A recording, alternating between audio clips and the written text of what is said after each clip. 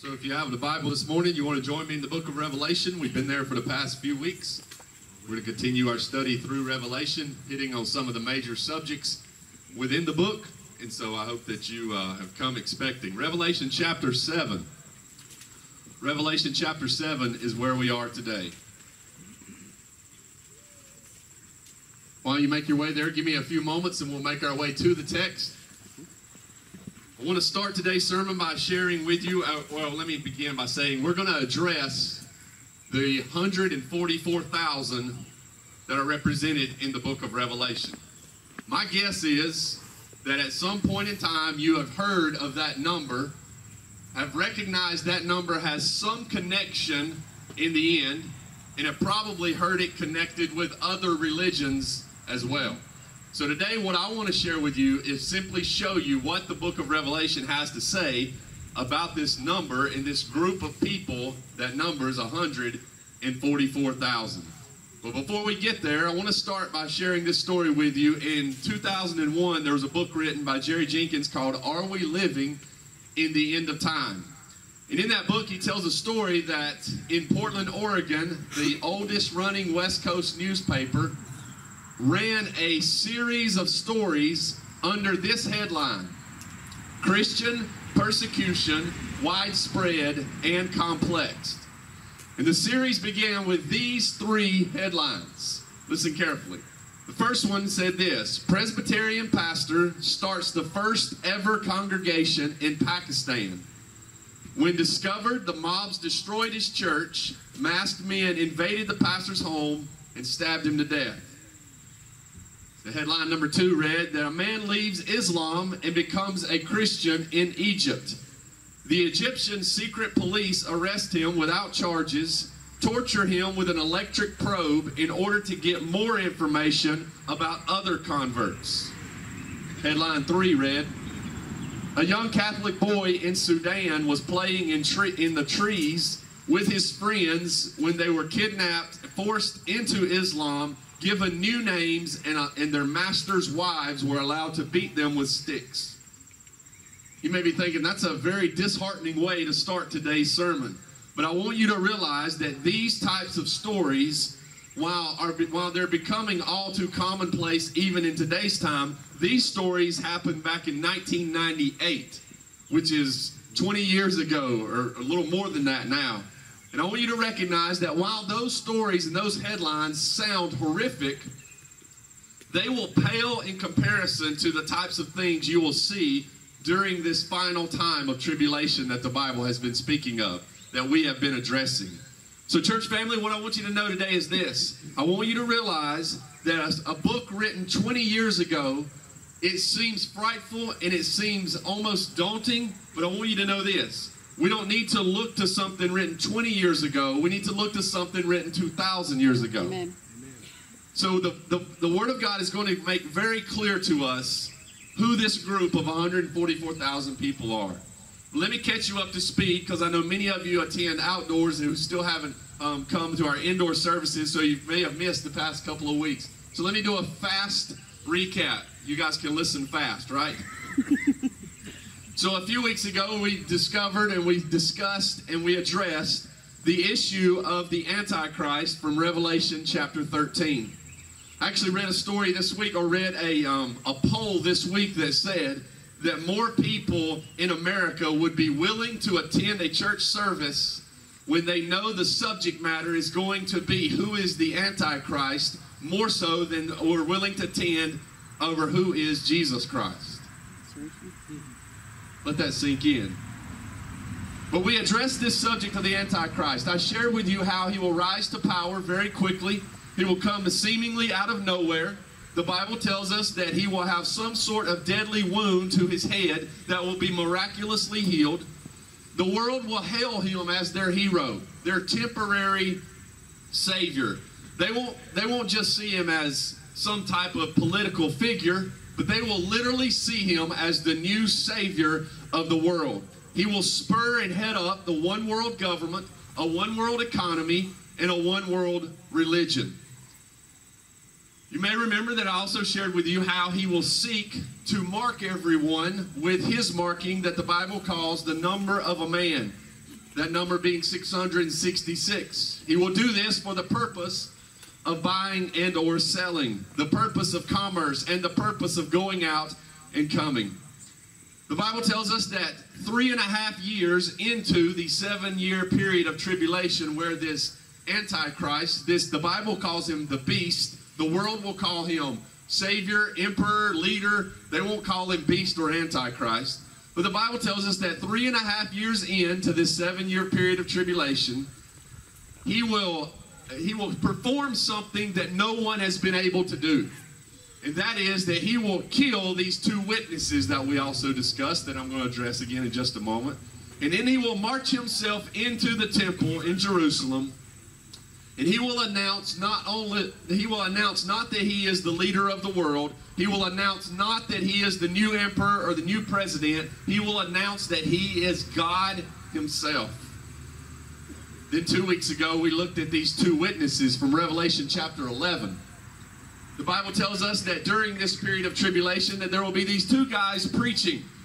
We believe that they will probably stand outside the Jerusalem temple at what we call the Western Wall, or the Wailing Wall. And no one will be able to kill them, and a lot of people are going to hate what they have to say. They're going to preach a message that is going to be directly in opposition to this Antichrist. While this Antichrist is going to rally the world with peace. He's going to come proclaiming peace to the world. And he's going to rally a lot of people. But these 2 witnesses are going to be able to tell the world that what he's telling you isn't true. They're going to continue to preach the clear gospel of Jesus Christ. They're going to be seen by everyone. If you were here, I showed you an actual camera picture outside the Wailing Wall, where it is being videotaped 24 hours a day, 7 days a week, 365 days a year right now. And there's nothing to even video. But we believe that when these guys come on the scenes, this is probably where they will be, and the whole world will be able to see them. Then 3.5 years in, this Antichrist is going to kill these 2 dudes. The Bible tells us that no one will be able to kill them, and anyone who tries, the fire from their mouth will consume them. And then this Antichrist at the 3.5 year mark kills these 2 dudes. And this is what makes everyone agree with him when he announces to the world that he is God. Because no one's been able to kill him. Military couldn't do it. Snipers couldn't do it. The Navy SEALs couldn't do it. Everybody tried and nobody could do it. And they continue throughout this 3.5 year, or throughout this period, to preach the message of the gospel. Then the Bible tells us that they will die in the street at the hands of this Antichrist. He will then march into the temple, announce to the world that he is God, and allow these witnesses' dead bodies to lay in the streets, to which everyone will then be in agreement with that this dude is God. And while their bodies lay there for 3.5 days, the Bible tells us that they have this almost fake or imitation Christmas, where everyone's celebrating and giving each other's gifts that these 2 witnesses have died. And then their bodies will be miraculously resurrected to heaven. And everyone will see this happen. And at which time many people are going to come to Christ and recognize the power of God. And there's going to be an absolute chaos going on across the globe. And last week I introduced to you this idea, or this picture that we have here in Revelation, of the 7 seal judgments. John says to us in Revelation that he saw a picture into heaven, and he saw around the throne a scroll that no one could read and no one could open. And then Jesus himself takes this scroll that is sealed up 7 times. And he breaks each seal, and each time he reveals what's inside this seal. Let me help you to understand the book of Revelation a little bit better right here. Revelation shares with us 21 judgments of God. It is broken down into 3 sections of 7s. We have 7 seal judgments, we have 7 trumpet judgments, and 7 bowl judgments. And we see here that during these 7 seal judgments, we are introduced to the 4 horsemen of the apocalypse. We see judgment being ushered in by them. Then we saw the martyred saints around the throne of God who had been killed during this tribulation period. And then we saw that the world naturally has been thrown into chaos. The Bible tells us that during this time, The sun will become dark, and the moon will be as if it is blood. Islands will be displaced, and land masses will be moved. Literally, the world will be in chaos. So today, most of you have probably heard, and if you haven't, you've probably at least had some understanding or some point in your life been introduced to the idea that the number 144,000 people has some significance to the end. So I'm going to share it with you today. As I do each week, I want to give you the main point of the text. It's a little lengthy today because I try to summarize it all for you in one sentence, but just listen carefully. The message of the gospel will never be silenced or stopped. And God's love for both Jew and Gentile is clear even in the end. The message of the gospel will never be silenced, and it will never be stopped. And God's love for both Jew and Gentile is clear even in the end. You want to stand with me today while we read Revelation chapter 7? We're going to read verses 1 through 12. Bear with me as I read today because some of this reading seems as if it's just information, but it is needed and we must hear it today. Revelation chapter 7, verse 1.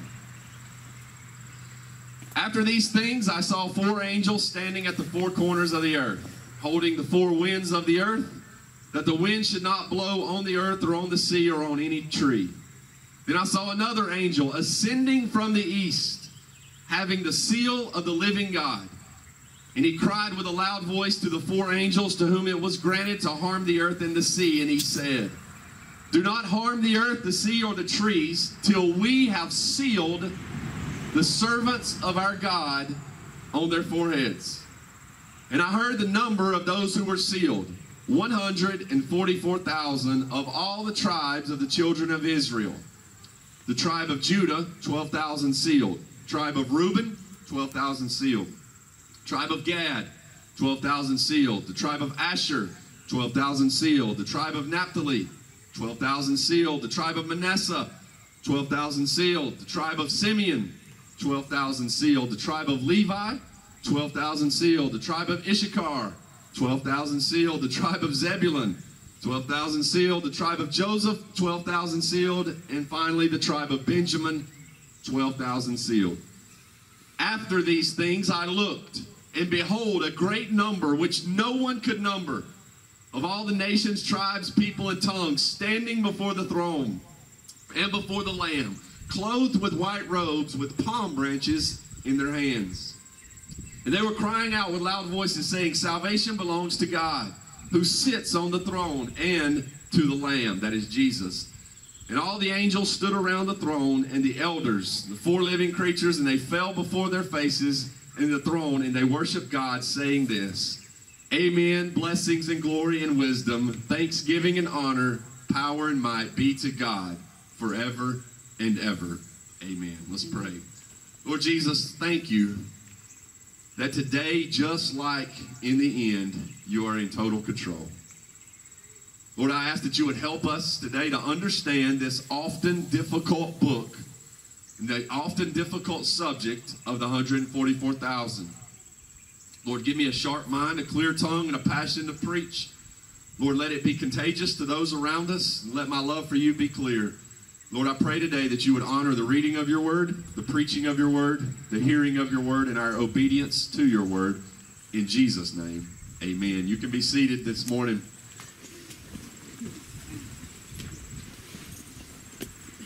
During the 7-year period of tribulation, the Bible tells us that there will be a group of people numbering 144,000 that will be sealed. They will be sealed by God, and no one is going to be able to harm them. They will be sealed by God to carry out the message of the gospel. I don't think you and I often understand how large 144,000 is. A group of people numbering 144,000, we often just hear the number and we just go on about our lives. But let me break it down for you so you get a better picture. 144,000 would be almost twice of Lincoln County. Every single person who lives in this county times 2. The largest football stadium in America is the University of Michigan. at Ann Arbor. It seats 107,420 people. And the largest basketball arena is the Syracuse Carrier Dome that seats 33,000 people.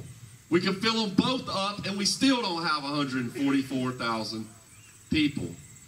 To put it in a little more local perspective, it would take 640 West Lincoln High graduating classes to get to 144,000 graduating classes.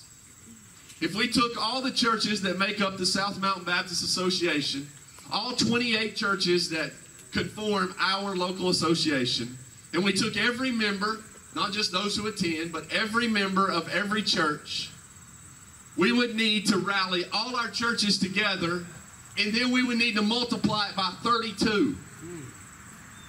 So we would need to gather up all 28 of our churches and have every member there, and then we would need to replicate that 32 more times. This is how large the number of 144,000 people is. If we filled up our own church here at Mount Vernon and we sat shoulder to shoulder in the sanctuary, and each week we brought a new group of people in until 144,000 people could hear the gospel, and we did this every week, shoulder to shoulder in the sanctuary. The next week, a whole new group. The next week, a whole new group. It'd take us 7 years to get there. Now, do you understand how large this group of people is? Often we hear a number like 144,000 and we just go on about our business. But today I want you to see how critical and how big and how powerful and how important this group of people is going to be during this tribulation time. This group of people is going to lead what many scholars believe to be the greatest revival the world has ever seen. Most of us think that when the church is raptured, harpazoed away from here, and we're no longer here, and the church, and then people are going through this great tribulation, that everyone is just going to be damned during this time. But the Bible seems to indicate to us that there's going to be a lot of people come to understand the power of God and come to understand who Christ is during this time. These 144,000 people are going to go about sharing the gospel. Those two witnesses that we have seen, they're going to preach the gospel. Why would God allow this to happen unless there are going to be people responding to their message? There will never be a time, and there has never been a time, where God did not have a messenger on this earth to share his hope of the gospel. Chapter 7 of Revelation breaks down into two sections. First, verses 1 through 8 show us a vision for the Jews. Verses 9 to the end of the chapter shows us a vision for the Gentiles. Actually, this chapter, if you read the book of Revelation straight through, you might get lost here. And one of the reasons is because of this. There is a revelation pause. Each time in the book of Revelation that you get God pouring out his judgments, in between the 6th and 7th judgment, he introduces us to something new. And in this case, what we see is this. God is introducing and showing us the 7 seal judgments being broken. We have been introduced to 6 of them. Then John takes a pause, and in between 6 and 7, he introduces us to this 144,000 people. So let's look at the text together. First, I want you to see that God is in full control even over nature. Verses 1 through 3 show us that there was angels at the 4 corners of the earth. Let me clarify that does not justify that we live on a flat earth. We obviously live on a round earth, and this is representative that he had an angel at all 4 points of the compass. A north angel, a south angel, an east angel, and a west angel. And the Bible tells us that these guys were literally holding back the wind. Remember what I told you about those 2 witnesses? One of their strengths or one of their gifts is that God allows them to actually hold back the rain. And if you remember, for 3.5 years, the earth sees no rain fall on it. Now we have the angels holding back the wind. As if it wasn't bad enough that we don't have rain, now we don't even have the wind blowing during this time, and people are not able to find any relief. And then in the east, a 5th angel shows up. And he brings with him, the Bible calls it the seal of God. And he's going to seal 144,000 Jews. 12,000 from each tribe. Now, there's a lot of people out there that believe that this number is just symbolic, that it represents a large group of people, that it just represents the church and the redeemed of Israel. I'm going to share with you why I personally disagree with that. I disagree with it because God seems to go to great lengths in chapter 7 to show us exactly who they are. He even tells us that he heard the number, and then he sees the number being fulfilled throughout the tribes of Israel. Now that seems to be going to a lot of trouble if it was just going to be just a mass of people. Why not just say a mass of people? So I believe, call me a simpleton, but I just believe that what God said here is actually what he meant here. Y'all with me on this? So what we see is this fifth angel showing up. Do you guys remember how I told you that everything God does, Satan wants to copy, and everything God has, Satan wants it? Remember how I've shared with you this with you over and over? That everything God has, Satan wants it. Everything God does, Satan tries to copy it. Well, guess what? Many of you have often wondered and have even asked me a lot about this whole mark of the beast lately, and this whole idea of this Antichrist marking people. Remember how I showed you that the Bible tells us that the dragon is what he refers to, it was what Satan is referred to in Revelation. He tries to mimic God. Then he gets this beast, Antichrist, to mimic Jesus. Then he has this false prophet to mimic the Holy Spirit. Then they even created an image, remember this? That everyone would look to, and it mimics the cross. And then we even saw that they were making this fake Christmas almost to celebrate gifts giving. It almost masks Christmas. Well, guess what we see here? We see that God sealed up his Jewish nation, to his Jewish believers here, 144,000 of them, and he put the seal of God on their foreheads. That's what it says here in the text, that he sealed them. Verse 3 says, the angel came with the seal of God. Look at verse 3 at the end. Don't harm the earth, the sea, or the trees till we have sealed the servants of God on their foreheads. So why in the world did the Antichrist even ever have this whole mark of the beast? Once again, he wants to copy what God is doing. And what we see here is Jewish converts being sealed on their foreheads. A lot of people that I read from this week, and a lot of videos that I've tried to watch and get caught up on my background of understanding this book, all seem to believe that these Jewish people are going to be sealed on their foreheads and nobody's going to be able to see it. Like, that makes no sense. Why would God seal them on their foreheads and nobody's able to see it? Well, I believe that what we see here is God sealing these Jewish people, protecting these Jewish people, and allowing them to understand that he is God, and allowing them to be redeemed and to go out into the earth and to share the hope of the gospel. It is just my belief and understanding of Scripture that the reason the Antichrist then begins to mark people with his marking is because God has already marked his people with his marking. And he wants to do everything that God does. But we see here first that God is even in full control over nature as he holds back the winds. And we see that he has this idea of marking people. In Scripture, this is not a new concept. People have been marked all through Scripture. If you back up to Genesis 4, we see that God put a mark on Cain after he killed his brother. And we see that in Genesis 6, God sealed up Noah and his family in the ark to protect them. You may remember in Exodus 12 when we look at the Passover, that the marking of the blood on the doorpost protected you from the Passover or during the Passover. In Ephesians 1, as I shared with you a couple of weeks ago, God tells us that we have been sealed and protected by the seal of the Holy Spirit. I love these outdoor services, but I hate turning pages in the wind. It has been quite a challenge.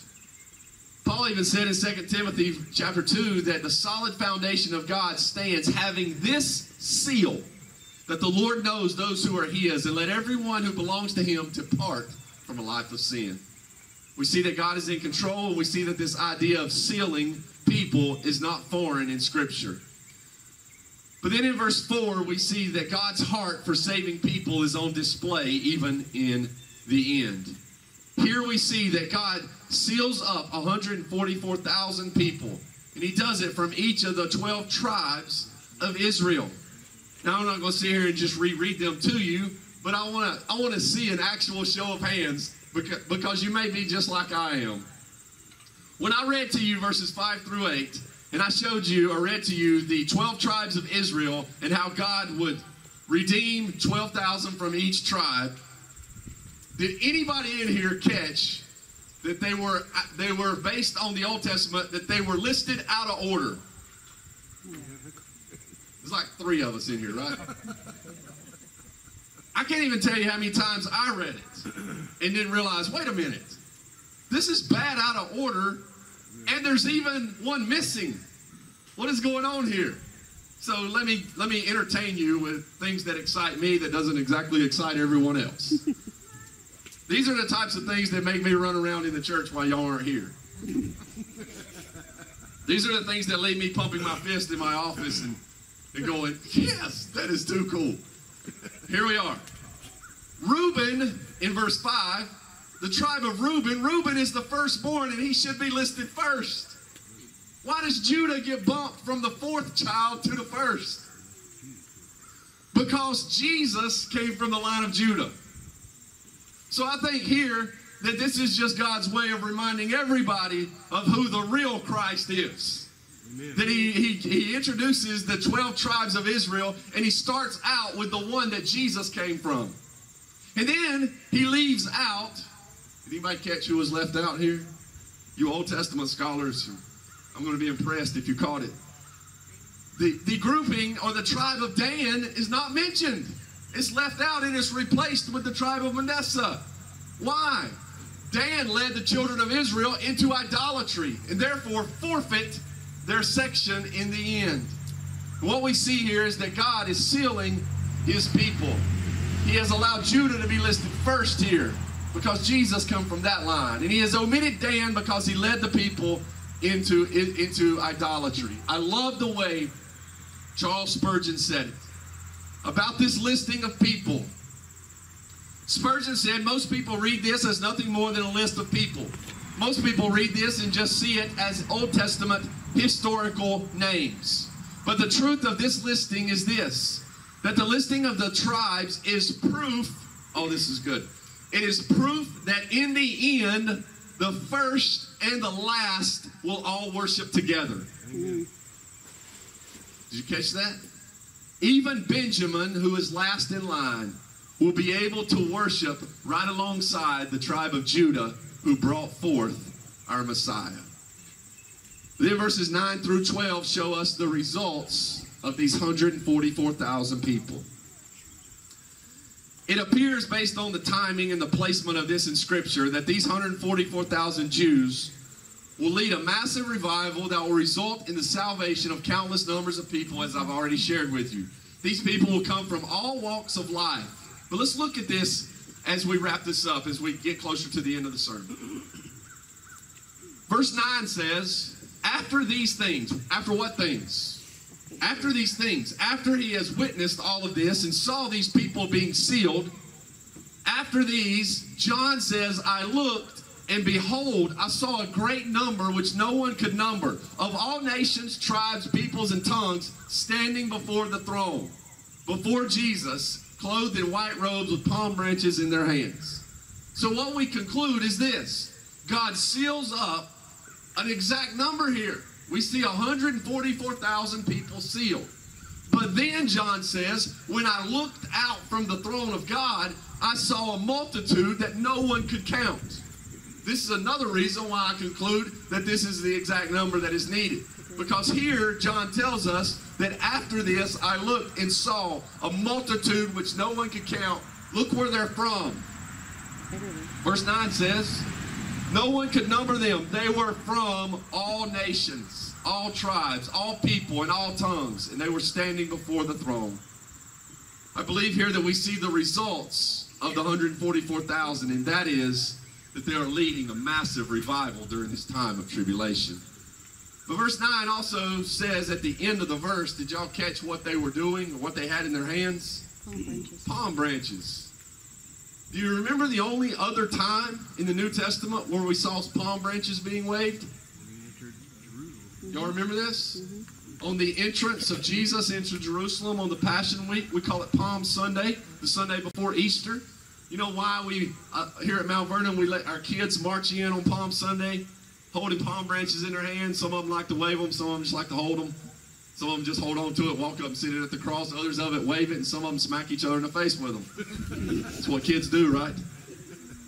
You know why we do that? Because it is representative of what we see here. That when they wave these palm branches, in Jewish life, it was a signal, it was signifying of hailing someone as their king. It was hailing someone as their new leader. And here we see that in the end, across the throne of God, they looked out, and what did they see? They saw people with palm branches in their hands, waving them to signify who the real Christ is. Verse 10 shows us their worship. Verse 11 shows us that the angels too worship. And then verse 12 shows us that we see the words of God, or the words of representative of who God is here. After the 144,000 lead this massive revival and they're in heaven, look at what it says about God. It says, glory, wisdom, thanksgiving, honor, power, and might. These are the words he uses to describe God. Glory, wisdom, thanksgiving, honor, power, and might. Those sound like adjectives that don't describe a whole lot of us. Powerful, mighty, worthy, not any of us. But these are the adjectives that we see describing God. Words very fitting for God. So in conclusion, who are these 144,000 people mentioned here in Revelation 7? They are sealed, saved, and protected Jewish converts, 12,000 from each of the tribes listed. What will they do? They will preach the message of the gospel in order to fulfill what Jesus said in Matthew 24, verse 14. The gospel of the kingdom will be preached in all the world as a witness to me, and then the end will come. Where will these people be? Where will these 12,000 sealed up people even be? I believe that when God seals them, that they will then do their best to travel the globe as much as you will be able to during that time, to preach the unstoppable message of Christ to all who will hear. So basically, church, they're going to do exactly what we should be doing right now. If you can't say amen, just say, oh me. They're going to be going across the globe, preaching the message of the gospel to everyone that they possibly can. Where will they do it? Globally. Why are they doing it? Because God's worthy to have it done. What will their message even be? It will be, simply put, Jesus Christ crucified, dead, buried, raised, and coming again, and it will be evidently clear during that time. Dr. David Jeremiah, in my conclusion, he said it this way. There's a lot of S's in this sentence, so listen carefully. He said the 144,000 will be selected, sealed, separated, strong, spared, secure, and successful. And when arriving in heaven, they will sing a new song.